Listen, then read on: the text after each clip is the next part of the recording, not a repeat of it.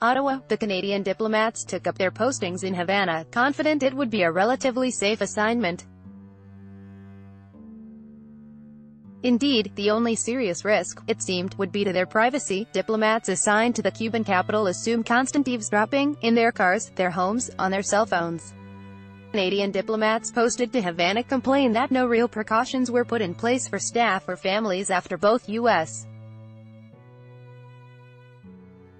and Canadian diplomats began to suffer what became known as Havana Syndrome. Desmond Boylan, the Associated Press file photo, but all that changed one day in early April 2017 on a quiet residential street in West End Havana populated by diplomats, including 2 families from Canada, as well as affluent Cubans and foreign business executives.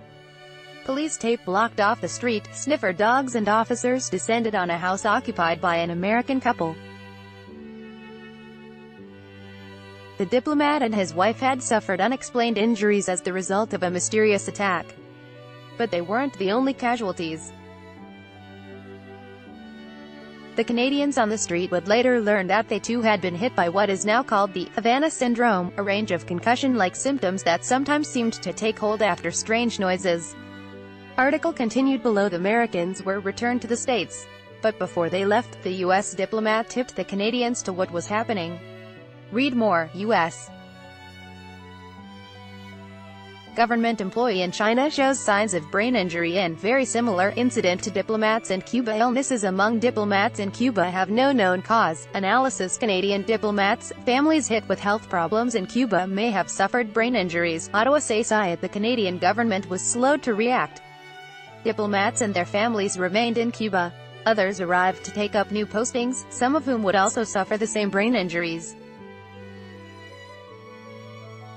These typically diplomatic diplomats, struggling with debilitating symptoms, charge that Ottawa failed in its duty of care to protect them and then ensure their timely medical treatment.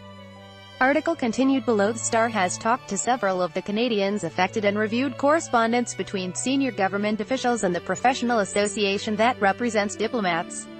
Among the concerns, federal officials were slow to respond to the risk and, as a result, Canadians may have been left in harm's way, including diplomats and their families who went to Havana to take new postings. This, even though a Canadian diplomat, spouse and 2 children were confirmed as suffering brain injuries in June 2017. Haphazard medical assessments of diplomats, spouses and children have bounced between the Department of National Defence, Health Canada and provincial health systems. That has also delayed diagnoses and treatment, especially worrisome for children who are showing symptoms. In March, 2 Canadians traveled to the University of Pennsylvania on their own initiative to be seen by brain injury specialists who had treated American diplomats from Cuba. Those specialists gave a startling diagnosis: the Canadians had suffered the very same brain injuries as the Americans. The stress has been awful. We feel we have been abandoned. I expect my government to be concerned about my well-being, said one diplomat, who, like others involved, spoke to the Star on condition of anonymity because of the sensitivity of the issue and their own medical situation. Canadian diplomats accept postings around the globe knowing they could face dangers that include natural disasters, political upheaval, even getting caught in a terror attack. But those based in Havana were not prepared for what was coming, a mysterious series of attacks seemingly taken from the pages of a Cold War spy thriller that left several Americans and Canadians with serious injuries and roiled the diplomatic relations of both countries with Cuba.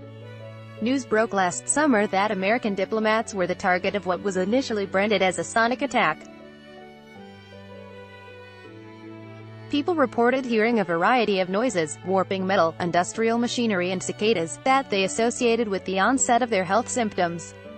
Medical specialists would later discount the noise as a potential cause of the Havana Syndrome. Despite rumors of the attack circulating in Havana's diplomatic community, few Canadians thought they too might be in the crosshairs. It didn't occur to any of us that we would be affected, said one.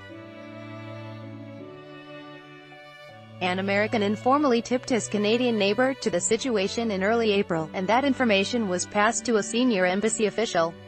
Within weeks, the U.S. ambassador met with his counterparts from several countries, including Canada, to brief them. Yet weeks would pass before any information was widely shared with other staff in the Canadian embassy, sources tell the Star. Early that June, word came that the Canadian family who lived across the street from the Americans had been affected, too.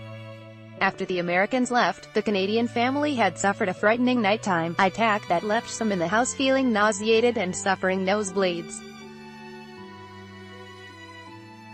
They were taken to Miami, where testing revealed they had suffered brain injuries, diplomatic colleagues say. Within days, Canadian embassy employees were looped in. They were told to be on alert for strange noises and warned to move to a different part of their house if they did hear anything, and not to go outside to investigate. They were to tell senior officials if they experienced symptoms. But diplomats complained that no real precautions were put in place for staff and families. Instead, employees were ordered not to talk about the strange situation. They were trying to downplay it to avoid panic and maintain the normal operation of the embassy, said one of those affected. This even though other diplomats, spouses and children were now suffering health problems that included ringing in the ears, headaches, fatigue, weight loss and balance issues. You felt crappy.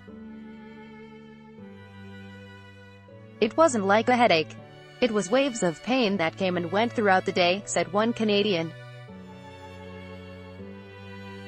During this time, other Canadian diplomats were preparing to move to Cuba to take the new posting. Those already at the embassy were ordered not to discuss the situation. At least one of those families is now grappling with health problems, sources say. They were not properly informed, said one diplomat.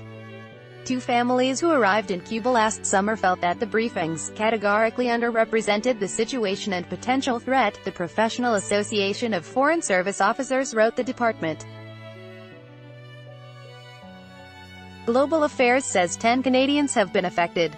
Diplomats tell the Star that 15 people are suffering some sort of symptoms, including children. In January 2018, the association wrote Prime Minister Justin Trudeau and Foreign Affairs Minister Chrystia Freeland to complain that Global Affairs was failing in its duty of care to the affected Canadian. The note cited the refusal of Health Canada and the Department of National Defence to provide follow-up care, difficulties accessing medical files and delays in testing. It has become clear to our members that the level of care provided by the Americans far outstrips that provided to our members, the note said. In its reply, Global Affairs Canada said that the health and safety of its personnel and their dependents was its top priority. The department did concede that medical referrals and pediatric testing have taken longer than expected, but maintained those delays are the responsibility of the provincial healthcare providers. Finally, out of desperation, 2 Canadians paid their own way to travel to the University of Pennsylvania in March to be evaluated at the Department of Neurosurgery and Center for Brain Injury and Repair. Testing shows that they had suffered the same concussion-like effects as the Americans, including neurological, balance, vestibular and other problems, according to a note from the association. Many of the children and adults affected are also suffering vision problems. Dr. Douglas Smith, the department's director, declined to say whether he had treated Canadians. But in an earlier interview with the Star, he said that diplomats of both countries have suffered concussion-like symptoms but without head trauma to explain the cause. He speculated that they had been exposed to some form of directed energy. A month after that visit, Global Affairs Canada publicly acknowledged that Canadians may have suffered what was called an acquired brain injury. It announced that family members would no longer accompany diplomatic staff posted to Havana. Those already there were sent home. Speak to the Canadians caught up in this incident, and the frustration and worry spills out. They acknowledged that the mystery of what they were facing, strange health symptoms, allegations of an attack with no apparent culprit or motive, made it difficult for the department to respond in the early days. But the news in June 2017 that one family had suffered serious injuries should have triggered a more forceful response to protect Canadians from harm and ensure the timely treatment of those who had been affected, they say. It was like we were not taken seriously, said one. At some point, you get tired of fighting. Families say they have faced endless struggles to get treatment, even to pay bills, often having to pay out of their own pocket for specialized testing and treatment and then wait to be reimbursed. Pam Isfeld, president of the Professional Association of Foreign Service Officers, says that only recently has there been a sense of urgency around the issue. I think it took the system longer than we would have liked to take steps to minimize the risk, she said in an interview. But she's hopeful now that the department has put in place the arrangements to ensure care with medical specialists. Global Affairs Canada did not comment on the situation in Cuba or the concerns expressed by diplomatic staff. Some of those affected are now in rehab, which has helped. But symptoms continue. Treatment of Canadian children by specialists is only now just beginning, more than a year after the crisis first came to light. The diplomats worry that down the road the brain injuries may result in dementia or tumors. They want assurances of long-term medical follow-up. And in Cuba, the mystery continues. Another U.S. diplomat was confirmed Thursday to be suffering the same symptoms that have befallen the others. Bruce Campion-Smith is the Star's Ottawa bureau chief and a reporter covering national politics. Follow him on Twitter, @YoFlyer.